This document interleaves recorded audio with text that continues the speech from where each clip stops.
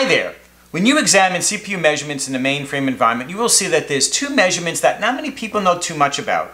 The first one is titled Prism Physical CPU Time, and the other is titled LPAR Management Time. This video is the first part of a two-part series, and during this video I'm going to discuss these two measurements, and to make the subject a little bit more interesting for you history buffs, I'm going to give you a little bit of a background story. So I'm looking forward to spending my time with you.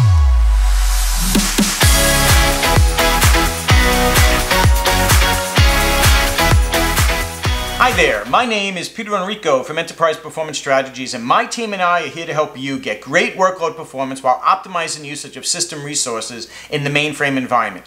We created the Mainframe Performance Channel to help you with performance analysis, fundamentals, and concepts. We are here to help you do what we do. Now, if you're new here, click the subscribe button, and any of the references I give in this video, I'll be sure to link in the references below. So let's get into it. You will always hear me say, whenever doing a mainframe performance analysis, one of your first tasks will be to account for all the CPU time in your processor environment. And this is because the processor is probably your most expensive resource, and for many of you, it is also sometimes the most limiting resource. So accounting for all the CPU time is critical.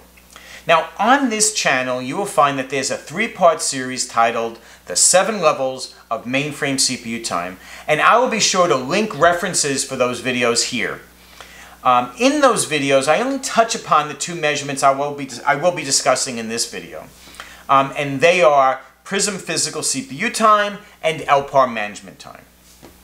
Now, the first measurement I want to discuss is Prism Physical CPU Time.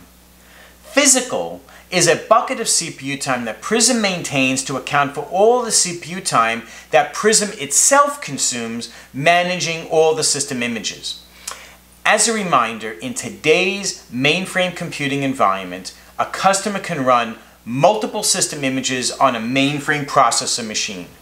The way this happens is that there's a facility named Prism, and Prism is a hypervisor.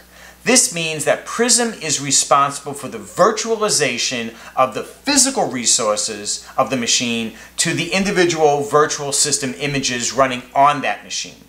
This way, each logical system image itself behaves as if it had the whole machine to itself and that there was no sharing of resources. Now, Prism, of course, needs to consume CPU to do this virtualization and to manage the system images. To account for all of this CPU time on the processor, Prism accumulates the CPU time into a bucket named Physical. You can imagine when a number of system images goes up, the ratio of the number of logical processes to the number of physical processes is high. It is going to take Prism more CPU time to manage the environment than the same machine with fewer system images or a configuration with a lower ratio of logical processes to the number of physical processes. For example, you can see in this image that there's a pictorial representation of a 5 physical CPU machine running 2 system images with a sum total of 7 logical processors. Chances are that in this environment, Prism Physical CPU time will be a bit smaller than, say, this image, which has the same machine running 3 system images with 13 logical processes. True, there were other factors that influenced all of this, but the point is that the more Prism systems images that Prism has to manage and the more logical processors configured to the machine or to the configuration, the more CPU time Prism itself will need to use. It is the CPU time that Prism spent managing all the system resources and the environment itself. As an analogy, I like to think of Prism as almost like a juggler. And the more balls that the juggler has to juggle, you can imagine that there's more effort being spent. Now, when reporting products report on physical, such as our product, the Pivotor product, reports do so at the logical partition level. There is no such a thing as a system image named physical. There is no LPAR, there is no system named physical. This is just a bucket of CPU time the title given to this time is the word physical, and usually it's in capital letters, and the word physical itself is usually preceded and suffixed with an asterisk. The next CPU time I want to discuss is titled LPAR management time. Now, LPAR management time is a bit different from physical CPU time of Prism, where physical is a measurement of how much CPU time Prism spent managing all the system images and the environment. The LPAR management time is time Prism spent managing or doing work on behalf of a particular system image. So, for example, since the physical resources of the processor are being virtualized, the system images do not get to execute certain hardware instructions directly onto the hardware. An example of such an instruction is a hardware diagnose instruction. When a system image needs to execute a diagnose instruction, it is Prism that is handling that execution. The CPU time of the diagnose is then accounted for towards the time Prism spends on behalf of that system image that is issuing the instruction. Now, there's a lot of other stuff going on here, but hopefully you get an understanding of the basic concept. It is a bucket of CPU time we use to gain insights into the CPU consumption that benefits a system image, but is consumed by Prism on behalf of that system image. Oh, and if you want a full understanding of this measurement, I should mention that you will not find LPAR management time in the SMF70 record for Prism. It is actually a derived measurement. Prism collects and feeds to the monitors two other measurements, and it is the delta of these two measurements that gives us LPAR management time. The first of these two measurements is what we know as LPAR total dispatch time, and this is the total amount of CPU time consumed on behalf of a system image. The second measurement is what we call effective dispatch time, and this is the CPU time consumed by the operating system of the system image and all of its workloads. When these two times are delted, that's how we get LPAR management time. So it's the amount of time that the LPAR was dispatched doing work. Delted from that will be the amount of CPU time that the system image and its workloads consumed, and what's going to be left over is a small amount of time we call LPAR management time. Now, if you can indulge me, the background of these measurements is a bit interesting. IBM introduced Prism back in 1988 to compete with Amdahl's MDF hypervisor that ran on Amdahl machines. At that time, and until about 1990, there was no measurements like physical and LPAR management time, and the result was that some customers that migrated their MVS systems to Prism noticed that their systems would use up more CPU time than when not running in Prism. After some diagnosis, it was concluded that some of the additional CPU time consumed was being consumed by Prism itself. At that time, I worked for IBM doing what's called measurement architecture for a product named RMF. As you may know, RMF is IBM's data gatherer for basic system measurements into SMF records. A competing product at the time of this video is CMF by a company named BMC. Prism measurements are accumulated into the SMF Type 70 records, and both RMF and CMF cut the same SMF70 record since all the measurements are itself from Prism. The reason that the measurements are gathered directly from Prism with what's known as the Diagnose 204 instruction.